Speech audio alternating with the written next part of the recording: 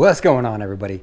The Citizen Garage has another all-wheel drive bike in it now.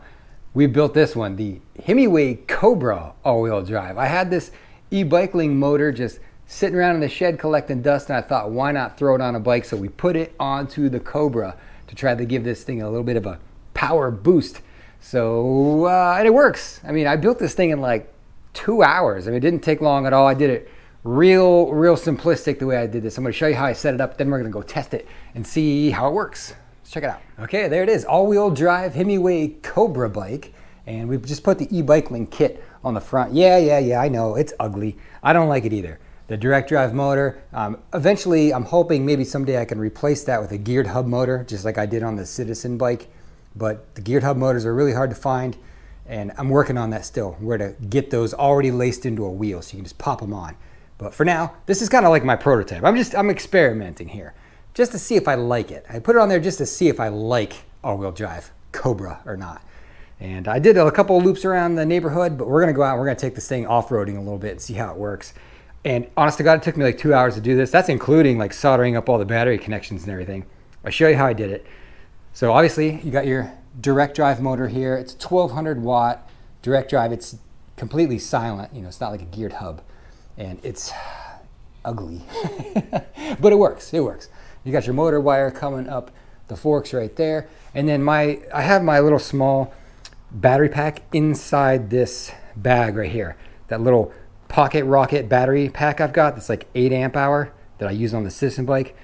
I've got it hiding in here along with like the extra display screen from this kit. I basically grafted e-bike conversion kit onto the front of this bike. Again, 2 independent separate systems running each wheel.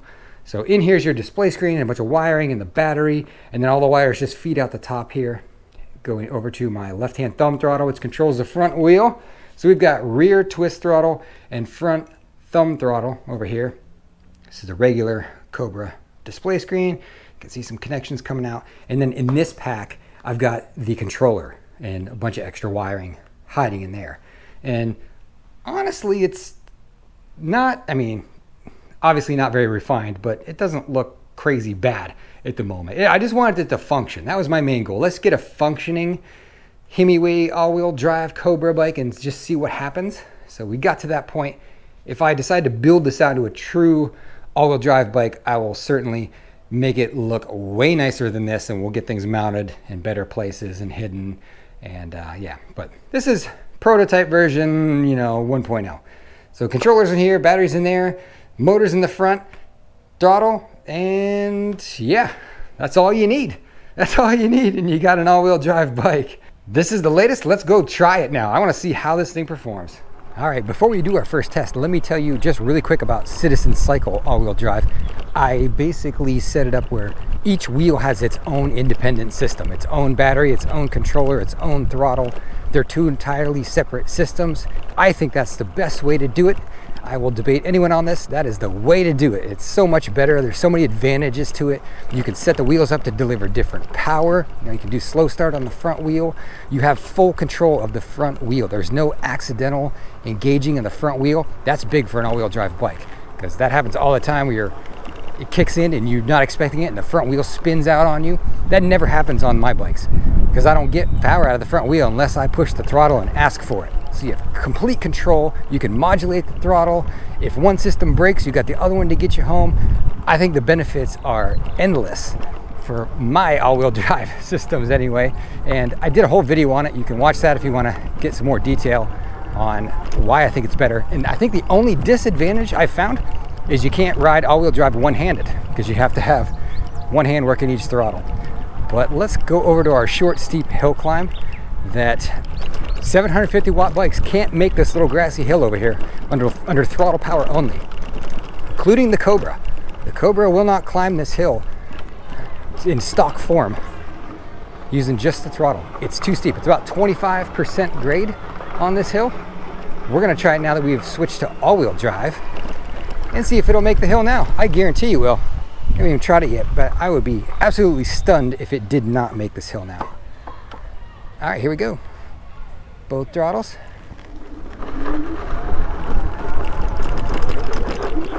There you go. climbs it with ease. It failed the first time I did that, just rear motor only, stock form Cobra. So did Magic Cycle, so did Snap Cycle, so did Rad, so did every single bike fails on that hill with a 750 watt motor. They can't do it. And now this is all-wheel drive, cakewalk. All right, time for the next test. We're gonna do hill climb test. I always say that dual motors are the best hill climbers. Let's find out. I will put up on the screen the Cobra's original time on this test, and we'll see if we can beat it. I'm sure we will. So here we go. All-wheel drive Cobra. How much faster is it up the hill climb? 3, 2, 1, go. Oh, my brake disc is rubbing. Yeah, way faster up the hill. And time. Holy cow. Yeah, that was a lot faster. I don't know how much faster, but night and day difference. Dual motors are definitely the strongest hill climbers. Because when you have mid drives, I know they have a lot of torque, a lot of power, but it's all based off the gearing of the bike. The gearing doesn't matter. You just hit the throttles and go, baby. No shifting needed.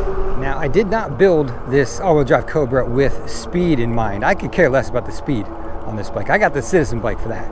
I built this with the idea of maybe it'll be a better off-roader if it's got the all-wheel traction. I was trying to think along the lines of, okay, dual sport motorcycle. It would be kind of a better version of that because it's extremely lightweight.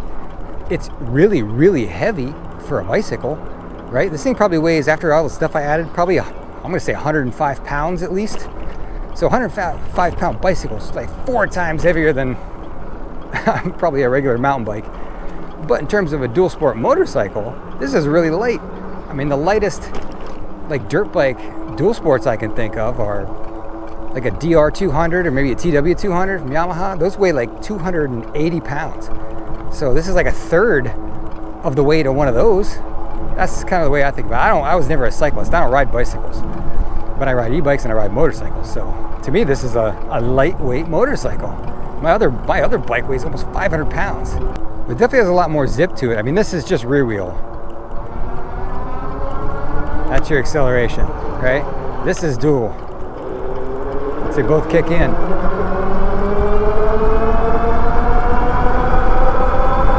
It's pretty quick still. I mean, that's 30 right there, no problem. I'm geared up. I got my helmet and my armored shirt on for initial testing here. We gotta make sure the wheel's gonna stay on. I put no torque arms on this, and you're probably thinking, you're crazy. Well, Citizen bike doesn't have torque arms either. As long as you got the torque washers down the dropout, you're usually good. It stays in there. Let's go do some more short, steep, grassy hills here. Get a feel for what this bike is like. There's a couple. Just throttle up them. No problem. No problem there. And now the big one, 28%. I mean, with ease. We had a lot of speed going into that though. Maybe I'll try it without so much speed. All right, let's try that again without so much of a run at it. Let's see what happens. Kind of approach slow. Now we'll hit it. Whoa, almost fell off the curb, but yep, no problem. Throttle only. I mean, if I would have pedaled, it would have been even easier. But that's what I'm talking about. I mean, the original Cobra wouldn't have done that. All-wheel drive power, baby. Let's see what's over here. Okay, wow, this is way overgrown. Something drove through here. Yeah, and I'm wearing shorts. Fantastic. I'm probably gonna get ticks all over me or something. This is what I want to do with this. Just be able to sit back, relax, cruise, and have all the power I need at my disposal to off-road through terrain like this. It doesn't really matter that it weighs so much. Like I said, it's lighter than a motorcycle, but I'm not going to be really lifting it all that much. And I can lift it if I have to. But yeah, tons of power here. See how muddy this is. It rained the last couple of days.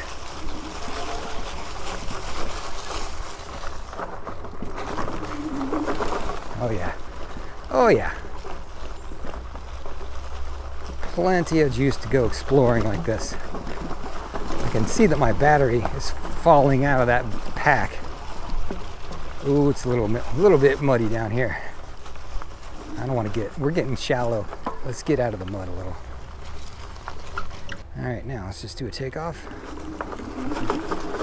No problem. This front wheel digs and spins a little bit. That's fine. That's what it's supposed to do. Carry me around without any effort.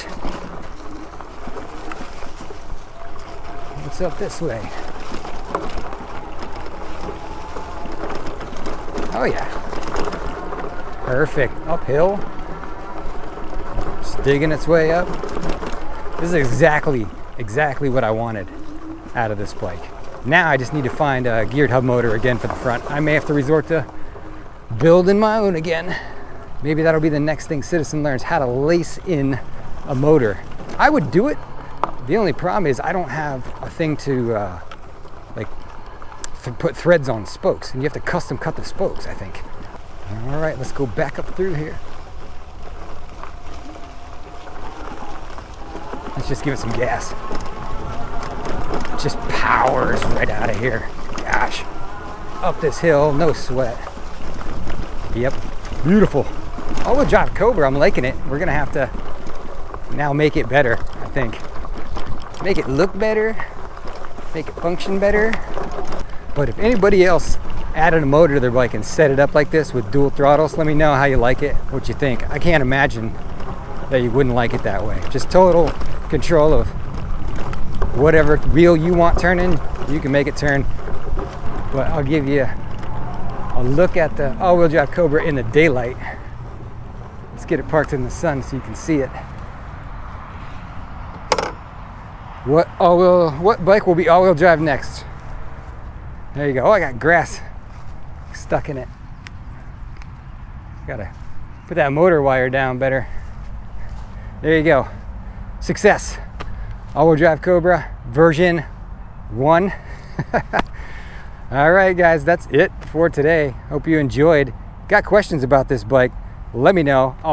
I may try to build it out a little bit better, like I said. And if you like e-bike stuff like this, consider hitting subscribe, checking out some of the other content I've got on YouTube, and ringing the bell so you're notified when I put out more. And oh man, my battery's like, oh, I split the zipper. Ah, oh shoot. Oh, there you go, it fixed itself. All right, we're good to go. Let's get out of here. Oh, we gotta do top speed. I'll go do a top speed for you. I know everybody's gonna ask me, what's the top speed now? Before, so when you get the Cobra from Himiway, top speed's 25. It won't go past that. I changed the display on mine, and I got it to go about 30. So let's go see if it'll beat 30 with the addition of the front motor. All right, are you ready for a top speed run? Here we go. 30 is the number to beat. The display screen is really dark. I can barely see it. Let me take my sunglasses off. Can't see with the polarized lenses. All right, that should be good. I can see a little bit. I'll read the numbers out to you in case you guys can't see them. Here we go. 3, 2, 1, go. Pedal a little bit, get going, and then I'll just back off. All right, full throttles. 25, 26, 27, 28, 30, 31, 32, 33, 34, 34 and a half, 34 and a half. So there you go. Put a motor on the front, I just gained 4 miles an hour. 4.5 miles an hour. It's pretty darn good.